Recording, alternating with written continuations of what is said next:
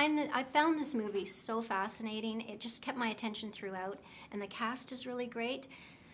What kind of exercises did you have to do to build up that camaraderie on set?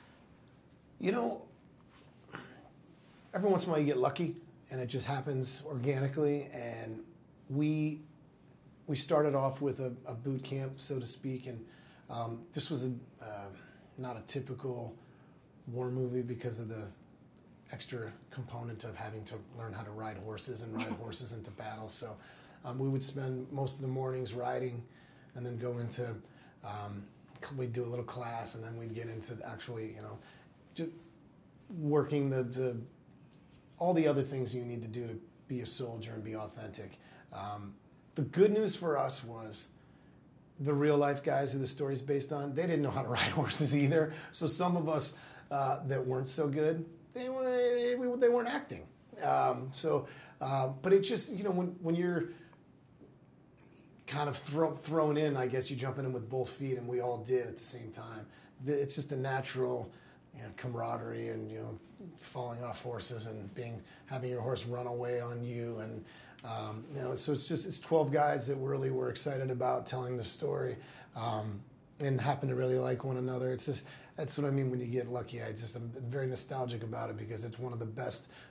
It is the best overall experience of a job that, everybody as an actor, you feel really grateful to work, but when you can work on something you're proud of and enjoy all at the same time, it's like it's a win-win-win. Had any of the 12 ever ridden before? Yeah, Michael Pena jokes like, "No, man, I didn't know how to ride horses growing up in the south side of Chicago." That did not. There wasn't horseback riding in my school. Chris had ridden. A couple of the guys, Austin Hebert actually is like a rodeo cowboy, so that wasn't fair. Travante, he'd been on a horse before. I'd ridden a little bit, so it was like the spectrum was very wide as far as our skills were concerned. But we all got better. I wouldn't say good. We got good enough to just not fall off every time. And I understand that some of the cast got to meet some of the people who were actually in this story. Yeah. What was the most interesting thing that you learned from them? We all did. All of us met the guys. Okay. We spent quite a bit of time with them, actually, and I feel like I just had a Canadian accent come out there. Holy moly.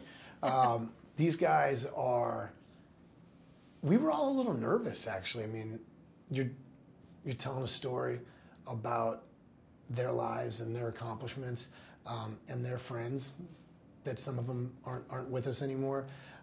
These guys came in, and they were enthusiastic. They were eager to help. They were supportive. They were just there for us, and they were so proud that this story was being told.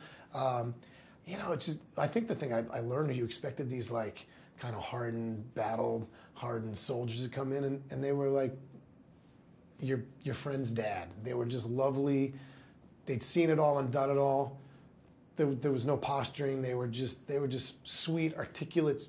They were lovely men, and they're proud of what they did, proud of this story, and very happy that it was, this is a story that was classified for a long time. So they were proud and thrilled that this story was being told. So it's just like all encompassing. It was just such a great experience all around, and we were so excited that they were happy, and that they were, because it could have gone the other way. They could have been like, "That's not how I did it." But I joke that Bob, who Chris Hemsworth character is based on, that I think he was okay walking in and being like, "Oh, that's the dude that's playing me. That's the way the world's gonna remember me, as a 6'4" handsome guy." Yeah.